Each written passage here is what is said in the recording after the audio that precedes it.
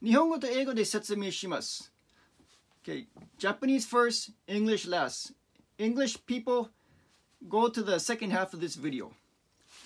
Easy stringer のテンションヘッドはバネでテンション作るではありません。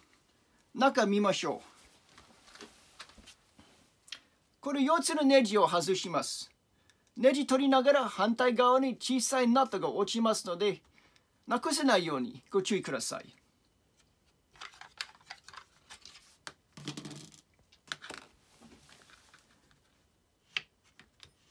トリガーをパンプしながらこのレールが動きます。このレールでテンションを作ります。レールの長さが絶対変わりませんので、このレールの動きで必ず正確なテンションを作ります。一つの小さいバネがありますけれども、このバネはテンションの関係ありません。バネがトリガーの戻す役割になりますので、このレールで、レールの動きでテンションを作ります。必ず正確です。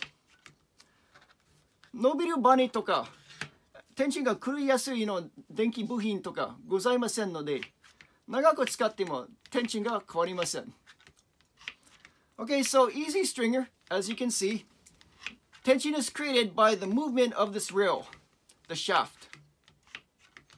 The rail will never change length, so the tension will always be accurate.